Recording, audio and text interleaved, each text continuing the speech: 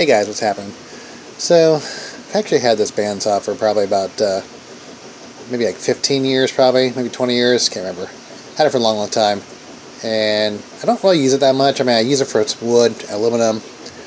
But I wanted to see if I could convert it to metal, or put a metal blade on it, and see if I could cut some metal with it. Usually the issue with these, when you convert these bandsaws over, is usually the motor power down there. So yeah, they typically don't have usually enough power to cut metal, just because it's a lot more resistance, you know, cutting metal. More teeth typically, and more resistance. So you just have to go a lot slower typically. So I bought some tires. I had to replace the tires. I mean, they wore out a long time ago. So I've been actually using it, the tires for a long time. It's a lot more noisy. And then I got a metal blade. Not that expensive. It was like $15 for the blade and $15 for the tires. So I needed the tires anyway, so even if it doesn't work out for the metal. Maybe I can reuse it on my horizontal bandsaw. Yeah, the horizontal bandsaw is good for cutting flat lines, but you know, I mean, for just cutting out bars and stuff. But if I just want to make a quick cut something in half, it's nice to be able to do that. I mean, most of the stuff I do is aluminum. I mean, I do some steel, but so yeah, I do actually can do aluminum with this thing. Just the teeth and the blade that I have now are pretty big, so you know, it does work, but it doesn't work great. Let me show you that. You know, I was cutting some aluminum off here, so it does actually work.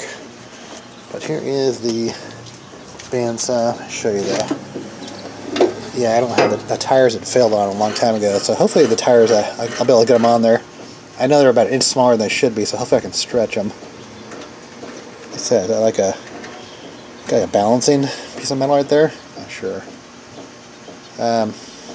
Yeah, I had this thing for a long time. Let's see, right here. Yeah, these must be balancing things. Yeah, you can see that I'm cutting metal on it down there. So by running the thing without the tires, it's a lot more noisy. Plus it puts a lot more strain on this one bearing here, because it kind of throws it out of alignment. Yeah, I had to replace the belt not too long ago. Maybe a couple years ago, 4 or 5 years ago. It's kind of well now. So, supposedly these are 10-inch wheels, and this is a 9-inch tire. They do actually make them for this saw, but they're way more expensive, like 50, 60 bucks. If you can even find them. The original ones are rubber. These are like polyurethane. So I might have to warm these up, put them in some warm water maybe. Or put them in the oven for a couple seconds just so I can stretch them more. Man, getting that on was a serious challenge. Just gotta make sure it's all into the grooves. Alright, gotta do the other one. And I'm totally out of breath. That, even though the tire's on, was a work.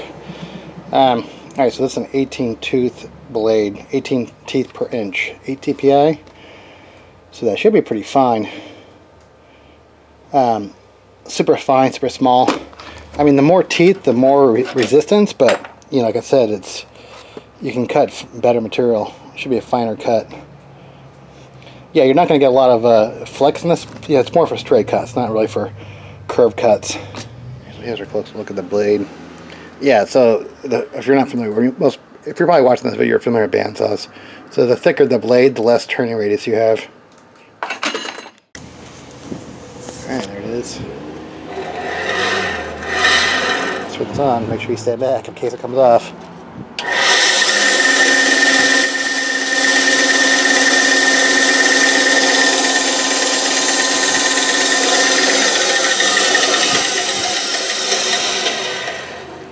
Alright, we'll do a quick sample of aluminum and steel here.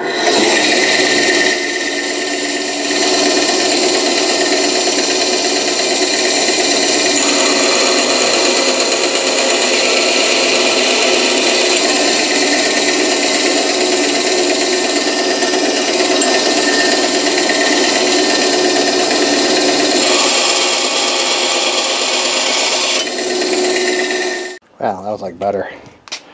Well, that's exactly what I was going for. Man, that cut actually way better than I thought it would. Like, the motor had enough power, didn't even slow down. That's incredible, yeah. Wood bandsaw. Cutting steel and aluminum, you saw that. I guess I could cut some bigger, I have such a sample here, but I'm not going to probably cut I mean, it will definitely cut. You saw that, so look at that. Went right through it. Alright, I'm excited, man. It was like probably, well, I mean, the blade was like 15 bucks, and the tires were 15, 16 bucks. I think it was like 35 with tax. Most people wouldn't do their tires, but, well, I mean, I said the original one came with rubber on it, but, alright guys, cool. It works. Awesome, awesome.